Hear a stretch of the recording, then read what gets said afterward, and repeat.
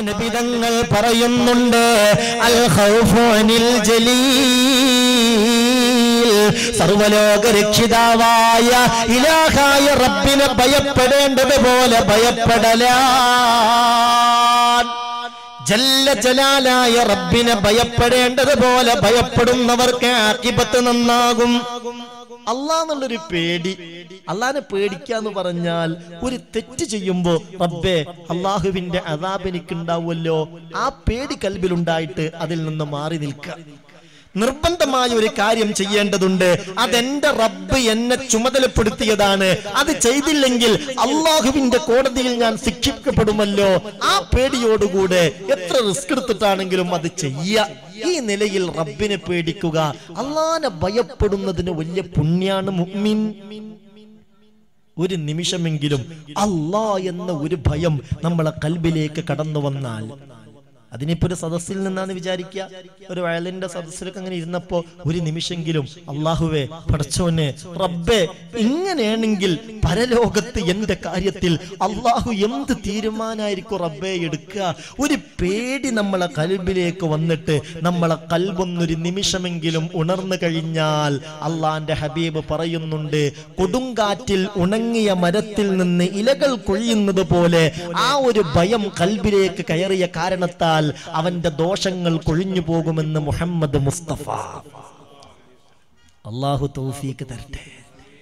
മുഅ്മിനേ ഇത് ശ്രദ്ധിക്ക മുഅ്മിൻ, ഹബീബായ നബി തങ്ങൾ പറയുകയാണ്, ഇദഖശഅറ ഖൽബുൽ മുഅ്മിനി മിൻ ഖശിയത്തില്ലാഹ് തഹാത്തത അൻഹു ദുനൂബുഹു കമാ യതഹാത്തുൽ വറഖു മിനശ് ശജരിൽ യാബിസി ഫീ റീഹി യൗമിൻ നാസിഫ്.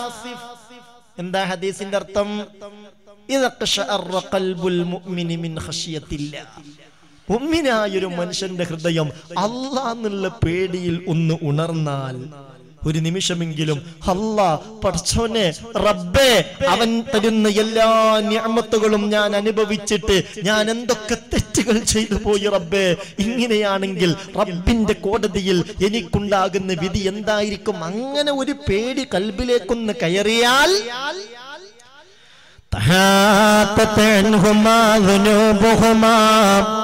കമാ യതഹാത്തുൽ വറഖു മിനശ് ശജരിൽ യാബിസി ഫീ റീഹി യൗമിൻ നാസിഫ്. ഒരു മരം ആകെ ഉണങ്ങി നിൽക്കുന്നു, ചെറിയ ഒരു കാറ്റടിച്ചാൽ തന്നെ ആ ഇലകൾ കൊഴിഞ്ഞു പോകും. അപ്പോഴാണ് കൊടുങ്കാറ്റടിക്കുന്നത്.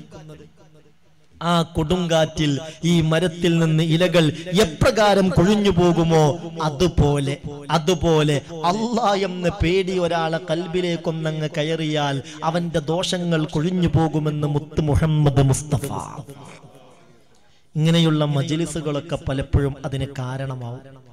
അതുകൊണ്ടാണ് ഇത്തരത്തിലുള്ള മജ്ലിസിലൊക്കെ പരമാവധി നമ്മൾ പങ്കെടുക്കണമെന്ന് പറയുന്നതും. ഇങ്ങനെയൊക്കെയുള്ള ചില കാര്യങ്ങൾ കേൾക്കുമ്പോൾ ഒരു നിമിഷമെങ്കിലും അല്ലാഹുവേ റബ്ബേ ഇങ്ങനെയാണെങ്കിൽ പരലോകത്തിന്റെ കാര്യം എന്താവുക ആ ഒരു പേടി കൽബിലേക്ക് കയറിയാൽ തന്നെ ഒരുപാട് ദോഷങ്ങൾ കൊഴിഞ്ഞു പോകും. അല്ലെങ്കിലും ഇന്നത്തെ ഒരു സാഹചര്യത്തിൽ നമുക്ക് ആവശ്യം അല്ലാഹ് എന്നുള്ള ഒരു പേടി കൽബിലേക്ക് കയറി കിട്ടല. വയലിനൊരു കമ്മിയൊന്നുമില്ല, ക്ലാസ്സുകൾക്കൊരു കമ്മിയില്ല. സോഷ്യൽ മീഡിയയിലൊക്കെ ഒരുപാട് പ്രഭാഷണങ്ങളാണ്, യൂട്യൂബിലും വാട്സപ്പിലൊക്കെ ഗ്രൂപ്പുകൾ തന്നെ പ്രഭാഷണത്തിനായി ഇഷ്ടംപോലെ ഗ്രൂപ്പുകളാണ്. ഒരു പ്രഭാഷകന്റെ പേരടിച്ചെടുത്താൽ മതി, അല്ലെങ്കിൽ ആവശ്യമുള്ള വിഷയം അടിച്ചെടുത്താൽ മതി, ഇഷ്ടംപോലെ പ്രഭാഷണങ്ങൾ നമുക്ക് കിട്ടും. അതിനൊന്നൊരു കമ്മിയില്ല. പിന്നെ എവിടെ പ്രശ്നം? ഇതിന്റെയൊക്കെ അനന്തരഫലം അല്ലാഹ് എന്നുള്ള പേടി കൽബിലേക്ക് കയറി കിട്ടലാണ്. അവിടെയാണ് നമ്മൾ പരാജയപ്പെട്ടിരിക്കുന്നത്. അല്ലാഹു കാക്കട്ടെ. അതല്ലേ വിജ്ഞാനത്തിന്റെ അടിത്തറ. റഅസുൽ ഹിക്മത്തി ഖശിയത്തുല്ലാഹ്, ഹബീബായ നബി തങ്ങൾ പറഞ്ഞതെന്താ മുഅ്മിനേ? അല്ലാഹുവിന്റെ ഖുർആൻ പരിചയപ്പെടുത്തിയതെന്താ മുഅ്മിനേ? റസൂൽ ഹിക്മത്തി ഖശിയത്തുല്ലാഹ്. ഈ വിജ്ഞാനത്തിന്റെ ഹെഡ് തന്നെ, അതിന്റെ അടിത്തറ തന്നെ ജല്ല ജലാലായ റബ്ബിനെ കുറിച്ചുള്ള പേടിയാണ്.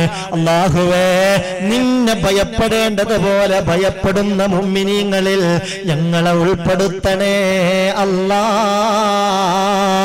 അതിനുള്ള കാരണമായി ഈ മജ്ലിസ് കബൂലാക്കണേ അല്ലാ.